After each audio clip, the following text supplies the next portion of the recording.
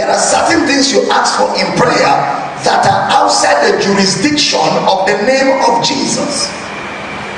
The fact that you use the name of Jesus in a particular prayer does not automatically guarantee answer to that prayer, because there are certain boundaries as to the use of the name of Jesus.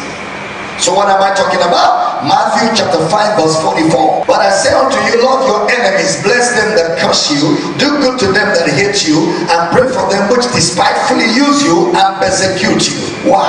That you may be the children of your Father which is in heaven. For he maketh his sun to rise on the evil and on the good, and sendeth rain on the just and on the unjust. That you may be the children of your Father which is in heaven. So bless those that curse you, pray for those that despitefully use you. So a prayer that is not prayed in love cannot be executed in the name of Jesus. The name of Jesus cannot back any prayer that is not prayed in love, because the name of Jesus does not have jurisdiction outside the environment of the love of God.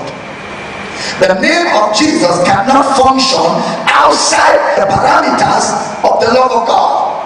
That's why Jesus' teaching said, love your enemies, bless them that curse you, and do good to them that despitefully use you and persecute you, that you may be the children of your Father. Remember, Jesus said, I can of myself do nothing. What I see my Father do, that I do. So even for Jesus to get things to happen, he does it in agreement with what the Father does. So how can the name of Jesus function outside the parameters of the Father?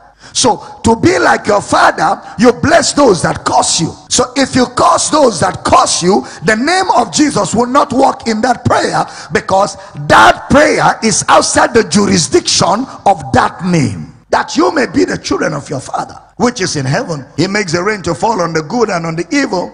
He is good to the good and he is good to the froward. He blesses the wicked and he blesses the good. So you can't pray in the name of Jesus to curse somebody. You can't curse somebody in the name of Jesus. Luke chapter 9 verse 55. But he turned and rebuked them and said, you know not what manner of spirit you are of. You remember the situation where Jesus was to go through a particular city and they refused him passing through, and the disciples said, let's command fire to come from heaven and consume them. And Jesus turned and rebuked them, and he said, you know not what manner of spirit you are of.